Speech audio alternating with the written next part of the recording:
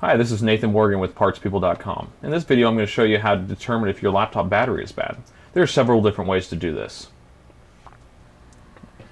What you'll need to do is go to your Start menu, choose Control Panel, and choose Power Options. Inside the Power Options, there's a power meter that shows a percentage of how charged your laptop battery is. You want to charge that battery to 100%. And with the laptop running, you want to unplug it for 10 minutes. And after 10 minutes, if your battery has lost more than 1% per minute, or if it has lost more than 10% in 10 minutes, your battery most likely needs to be replaced. And on some newer models, a quick way to test your battery is using the light meter. You press it once and it shows how charged your battery is. If you hold down the button, the lights will come on and then go back off.